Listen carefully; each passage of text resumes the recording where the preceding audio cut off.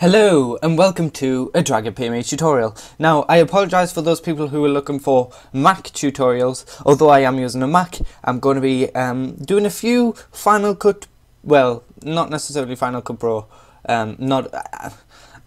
I was given this Final Cut Pro from a company and it's not necessarily the newest one, so things might have changed from now until later. But what I'm going to do is I'm going to give you some little Final Cut Pro snippets, some basic stuff, nothing too advanced, for those who want to get into Final Cut Pro and learn how to edit it.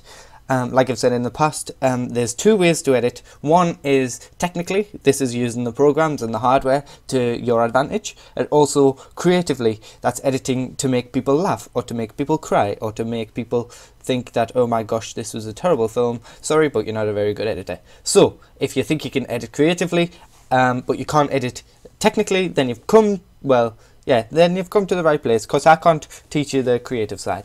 Anyway, so, I thought somebody out there, well, a few people actually, has been wanting Final Cut Pro tutorials because they don't really know how to use it to its full potential, and to be honest, I can't show you because it's just too big a program. So I'm going to show you some basics to get people started. Okay, so basically you have three windows: the browser, the viewer, and the canvas on the top. And on the bottom is your timeline. If you have two screens, because you are a professional, then the browser is usually like pure maxed out like this on the second screen. So you can see all of your footage, especially for big projects. Yeah, so these two are usually in just like, you know, like this. Obviously a bit bigger, and then fill the middle. Kind of, do you know what I mean? I'll just press, what was it, Alt U? No, it wasn't Alt Shift U, just Shift U, Control U. I can't remember, something U. There, Control U. Control U always sets the windows back to its default. Right, so, basically what you do is you import your footage into here, you watch it into here, you drag it into here, then you edit it here, and view the finished product here. Way, that's it in a nutshell. Using these tools down the right hand side, these ones for editing, all the way down to this pen, and this one for sound. I don't really use this much, but you know. So yeah, everything is displayed, well, most of the stuff is displayed here. In this browser, you've got an effects bin for all kinds of audio and video effects, and that's it. That's how you work. That's your workspace. Voila, well done. Tutorial almost finished. Okay, so what do? You import footage into here, either right click, control click on a single click mouse, and import files or a folder if you've got like a folder with lots of files in.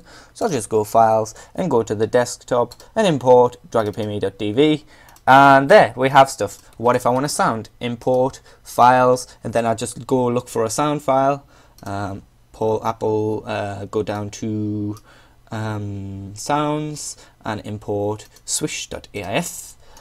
What if you don't like going through the menus like that, like I don't usually do, and you want to be kind of a little bit more clever or personal? What I like to do is press F11 to go straight to your desktop, like so. Find something you want. I'll just get another sound if I'm asked. bboy.mp3, click and drag, press F9, take it to your browser, F9 again, and drop it in. And you see it's in the list, and you can just, you know, ta-da! Right. Maybe that was a long way around, or whatever.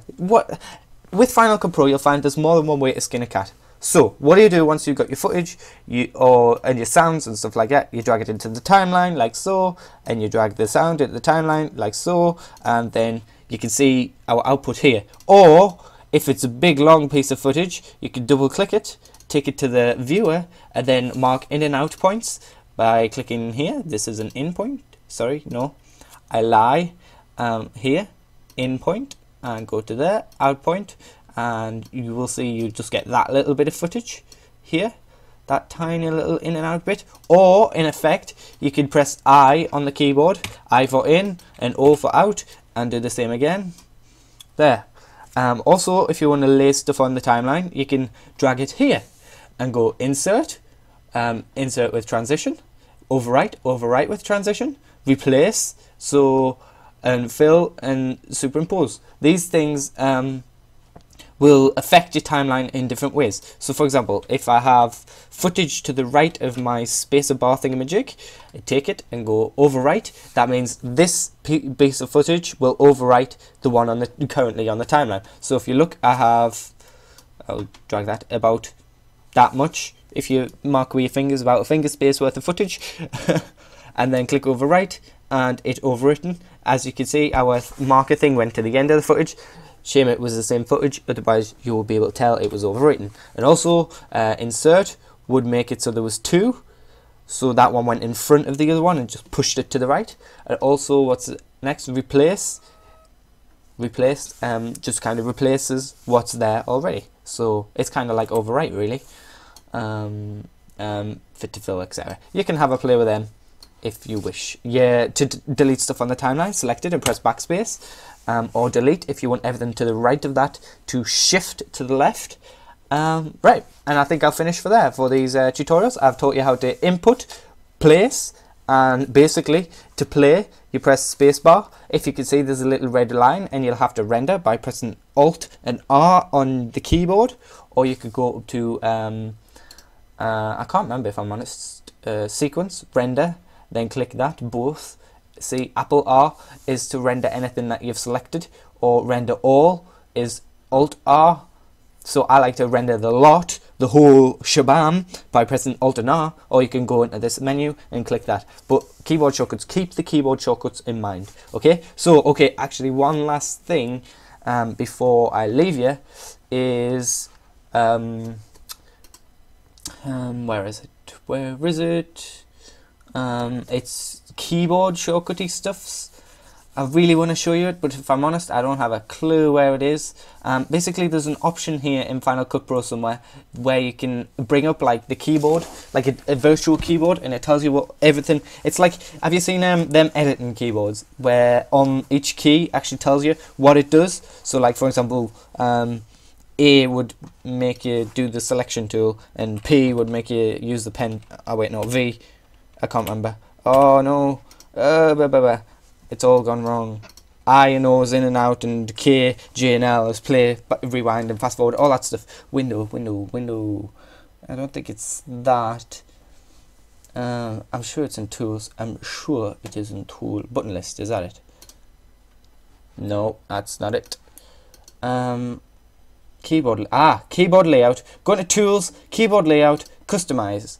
And you'll see it shows you what it does. So Z is magnify, C is crop, V is to paste like on the timeline, B is to cut in the middle, like to slice your footage, H is a hand tool, A is like to simply to go back to your normal tool, P is I always write the pen tool, in and out, all that rubbish. So you could like kind of print that if you want to get a basic layout of your keyboard, and obviously you can change them in there as well. So yeah, I hope you've learned something. Thank you for watching. I'm sorry if you're not a Final Cut Pro fan or you're not bothered about Final Cut. Really, you shouldn't have watched this. And if you have, well, maybe you'll think, oh, Final Cut looks pretty good, I might go out and buy it. It's about £150 for students. And if you want to go like proper pro, it'll be about £500. But I'm going to get that later if I get a job, etc. But anyway, yes. I hope you've learned something. If you have any questions about what I've said, please leave a comment or send me a message or an email, dragonpme@gmail.com. More than welcome. I'm sorry I've only covered a little bit. There should be more Final Cut Pro tutorials in the future. Yeah, have fun. Thank you very much for listening, and goodbye.